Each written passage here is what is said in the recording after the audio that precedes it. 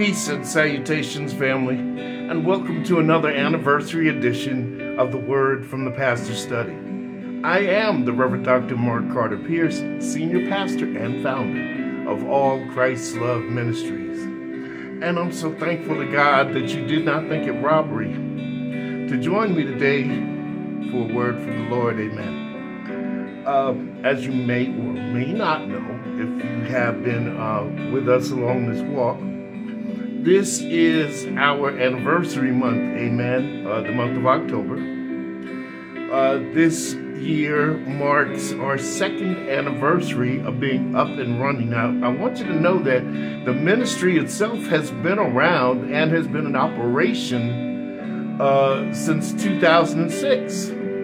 Yes. However, we have moved since then. We started out in New Jersey, praise God.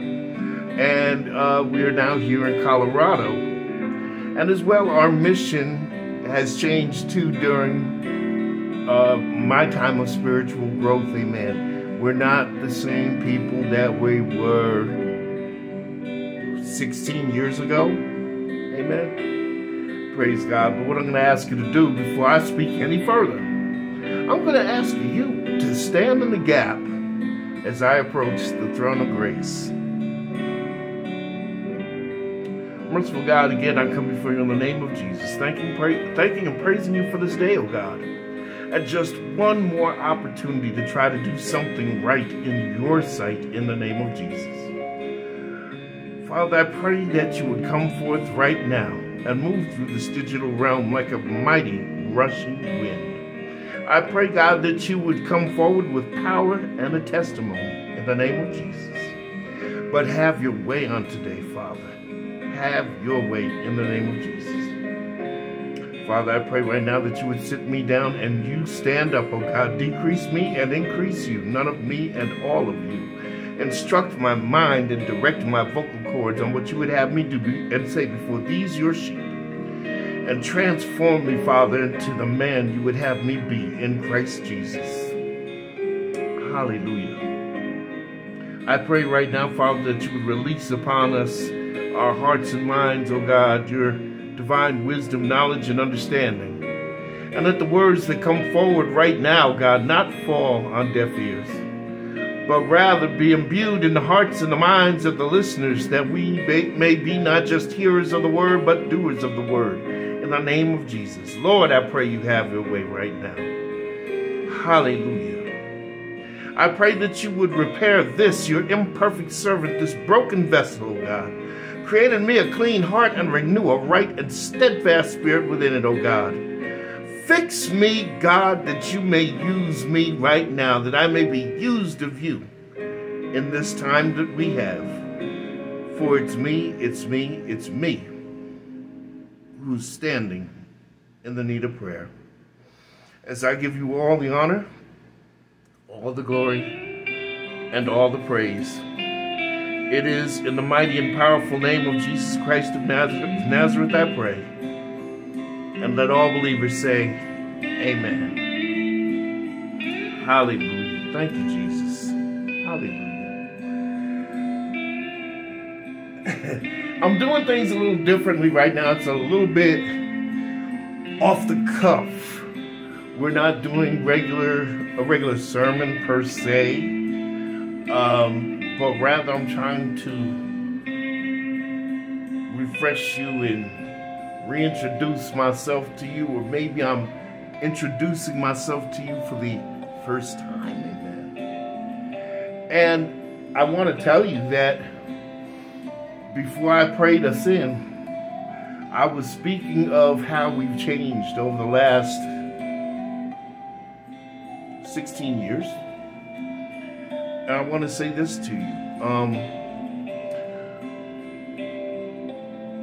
My first lesson in ministry was regarding a brick and mortar church.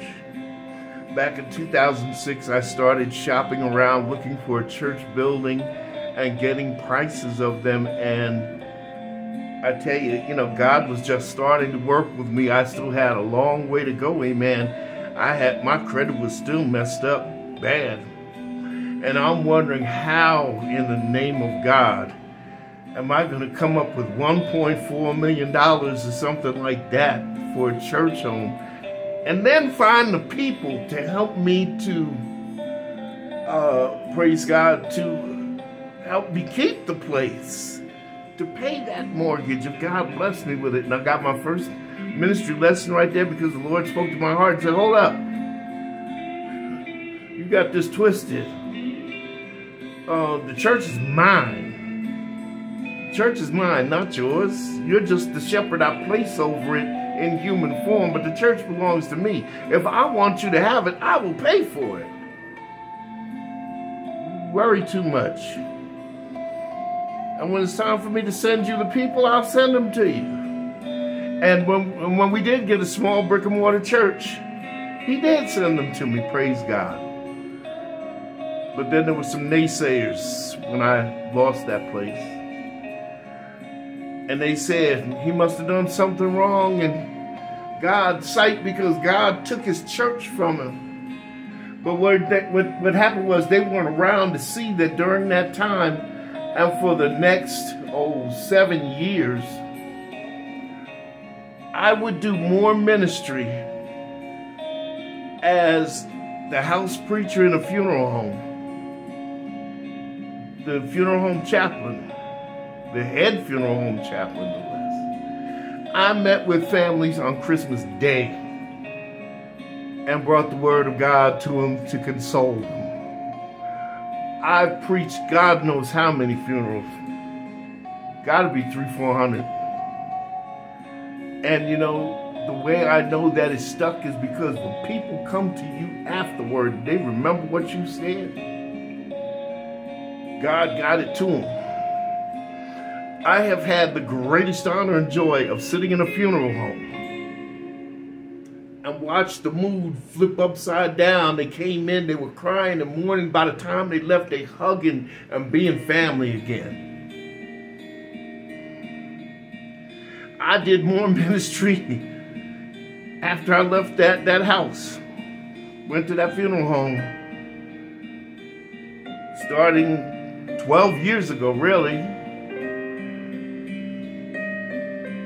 than I've done in my life.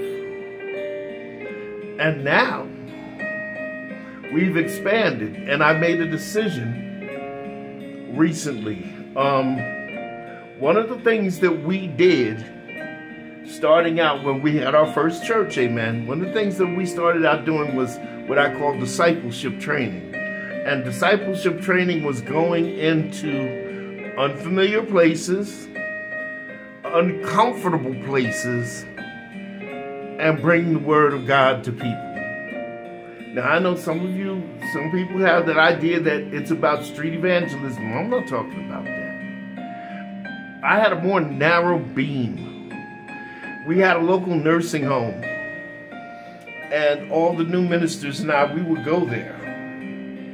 And, you know, visiting churches, a lot of the visiting churches would come in, and they would go in the day room and have a service there, and you would have to come, make your way, it was 5 floors. You would have to make your way to the day room. They had elevator and everything. But let me tell you something. Yes, there were people that came down to that day room.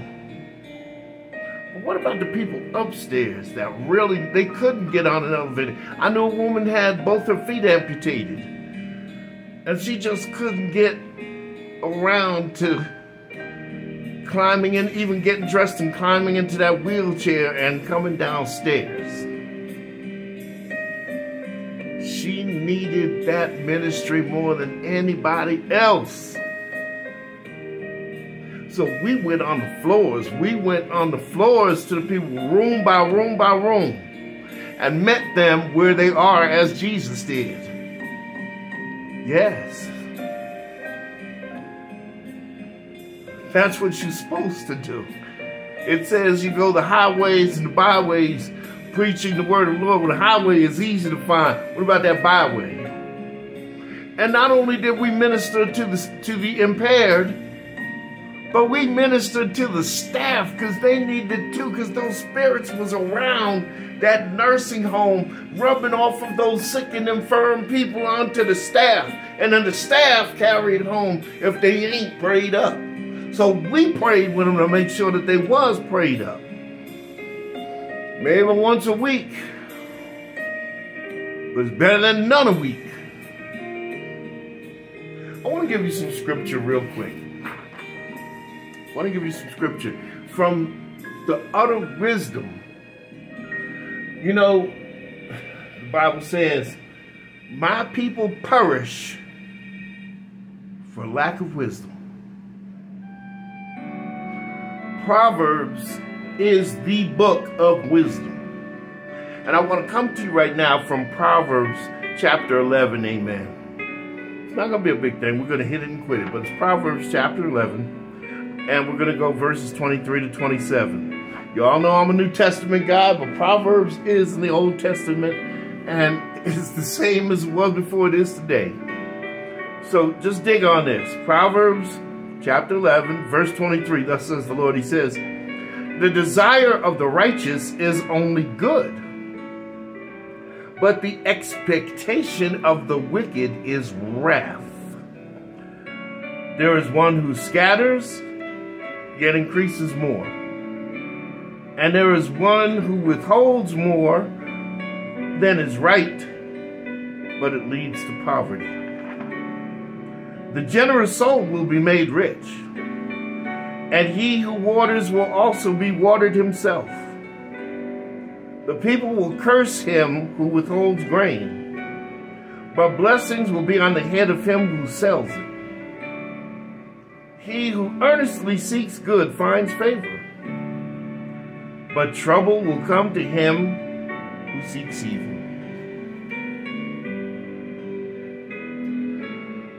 What I'm talking about is refreshment. For this ministry right now, this is a time of refreshment. Now, I know that a lot of you are used to going out in the street. You see the tents and the revival for 5-6 days. And a lot of these cats really got the meaning of revival twisted. Because revival is like a time of refreshment. The idea of revival is to revive the church, to revive the people, to refresh them, to reinvigorate them, to rededicate them to the Lord's service, amen. Unfortunately, many a church has used it as a money-making device. Oh, we'll bring this, we'll get this preacher, that preacher, the other. They have a system. I will get 5 preachers from my denomination to come in, and I don't have to pay them. I don't have to pay them. I don't have to take up an offering for them. All the money gonna go to me. They're gonna help raise it. But then it goes around the circle, because then I'm gonna have to go and I'm not gonna get paid, and I'm gonna have to go to their church and do the same thing. All 5 of them. Come on, man. That's not what we're here for. That's not what we're here for. That's not what we're here for. As you know, and I spoke about this last week, this ministry, we do not tithe. I do not take a salary. And I don't do it. I remember my daughter's mother used to say to me, do this and you'll get a blessing for it. I don't want to have that attitude of doing anything for the sole purpose of getting something for myself out of it. I do it because it's right. I do it because I enjoy doing it. I love preaching the gospel to the people. I love doing it. And that brings me to the point where I was telling you about the nursing home and so forth is, I have decided that this ministry is going to remain at this time until God sees fit to change it. We are going to remain an internet-only ministry. Why do I say that? Well, first of all, in days of old, you had a lot of people, especially older folks, who couldn't get up and get dressed and go to church. They couldn't. So what they would do is on Sunday morning, they would turn on the TV and they would see guys like Dr. Price and Oral Roberts, Dr. Fred Price, or Apostle Fred Price, whatever you want to call him, Oral Roberts, Billy Graham, Reverend Ike. Joel Osteen got his start about 20 years ago, close to 20 years ago. Joyce Meyer, Benny Hinn, they called them televangelists. The reason they called them televangelists was they were evangelists. They were going out and preaching the gospel to people in faraway places, but they were doing it through the television, through the use of the televised device. Well, now here we are some 40, 50 years later or so. And we have a different medium. We have Facebook. We have YouTube. We have the digital age upon us.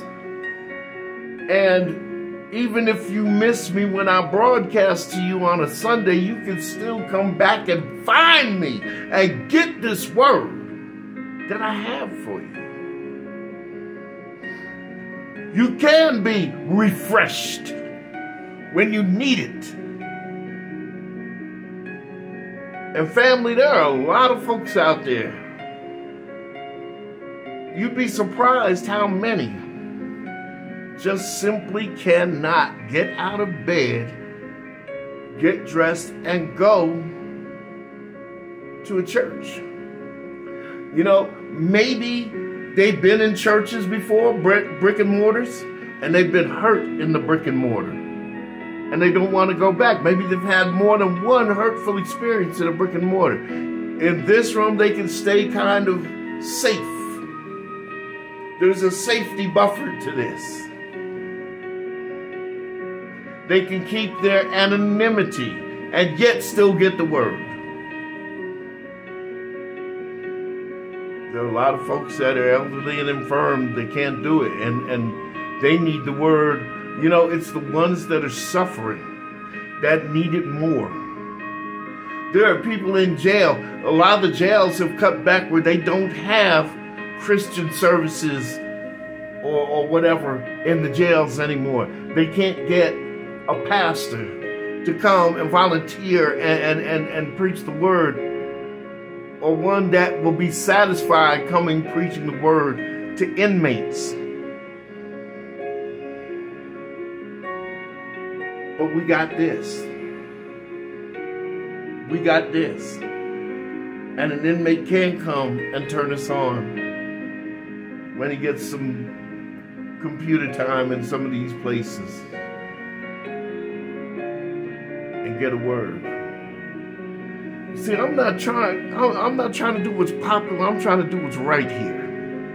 And there is, outside of the mainstream, there is an audience. And because they have some kind of malady, they need this word more than anybody else. And I want to be there for them. God has placed me in a position to be there for them.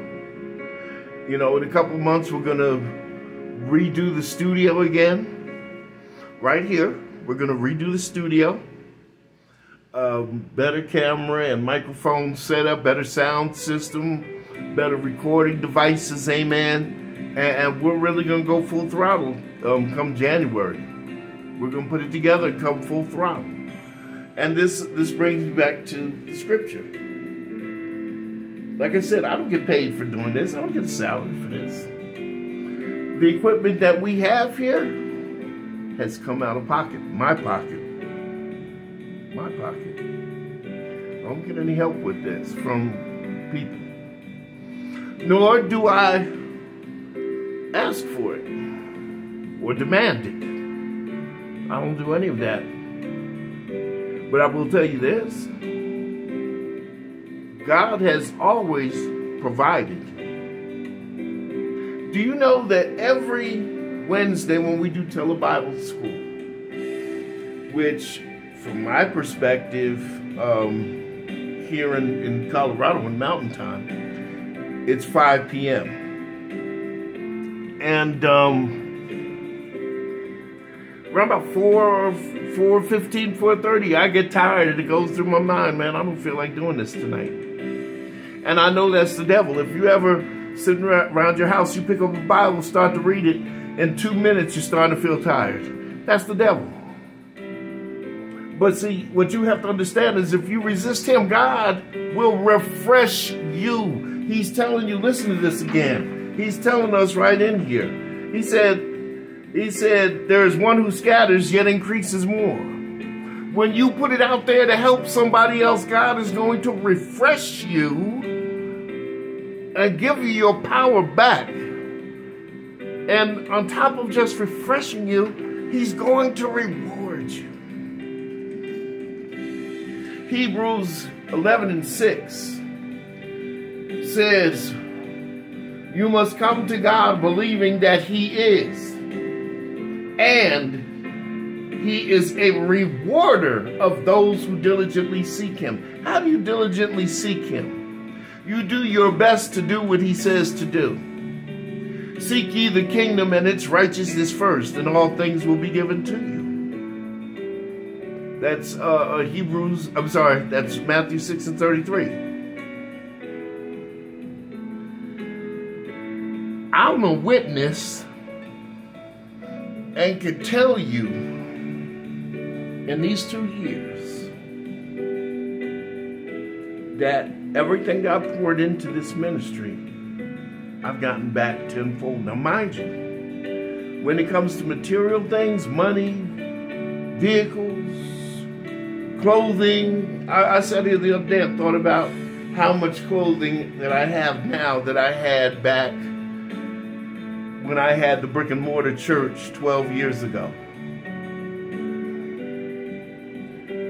How much furniture is here from that time? I've given away more than I'll ever get from men. Giving it away. Furniture, cars, clothes, food, money. Giving away more than I'll ever get from men.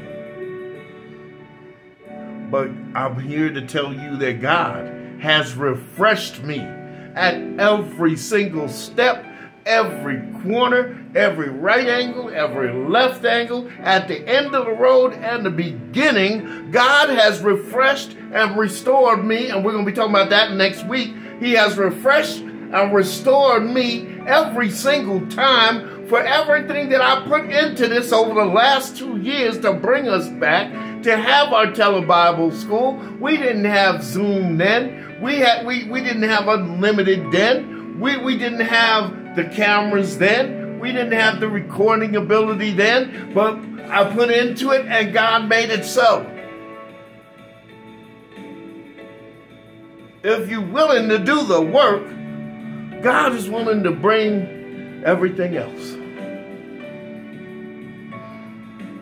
But you got to be ready, willing, and available to him. And that's very good. You got to be available to him. Available. You know, I tell folks all the time, this is a staple, isn't it? This ministry ain't for everybody. Because we're into the truth here. I'm not going to pat you on the back and call you a saint when you already think you won, but you still doing a lot of the stuff that you used to do. And most of us do till death. But some folks ain't trying. They just satisfied in their righteousness. I'm saved now. I can do what I want to do. And I'm going to still get away with it. That's what you think. We're about humility here. Some of the hardest things, Elton John did a song Back in the 70s, he said, sorry seems to be the hardest word. We can't apologize. We can't never say that we're wrong. We can't admit that we're evil and sinful. And to a broader extent, we're not perfect. We can't admit to that. But if you won't make it in the sight of God, listen, how can you go to God who knows everything and say that I'm not perfect when you can't go to your own peers and admit it? We teach humility here. There's nothing wrong when you do a good job to feel pride in craftsmanship. Nothing wrong with it. Nothing. But that's pride in craftsmanship. A boastful, egotistical pride will be your downfall every time. And you can't get restored from that. But today we're talking refreshment. And I feel refreshed. And next week we're going to talk about being restored. You know, when you go to church and the preacher brings the message, you're supposed to pray restoration for all he's poured out. You're supposed to ask God, because let me tell you something, never you more tired when you did his bidding and let him to use you. I'm a witness. And we're going to pray restoration over this ministry in its newest, latest form. And I hope that you'll pray for me, that I'll be restored so I can go through another year of service to you. That's all I got for you today. I'm so glad that you thought it not robbery to come and sit a spell and listen to this, amen, as we have another discussion. Praise God. It's just such a humbling experience to be able to serve you one and all. I mean that from the bottom of my heart. But until we meet again, I am the Reverend Dr. Mark Carter Pierce, Senior Pastor and Founder of All Christ Love Ministries, thanking you for taking time to be with us here on the Word from the Pastor Study. Until we meet again, know that I love you and there's nothing you can do about it. God bless you and your families, and be safe.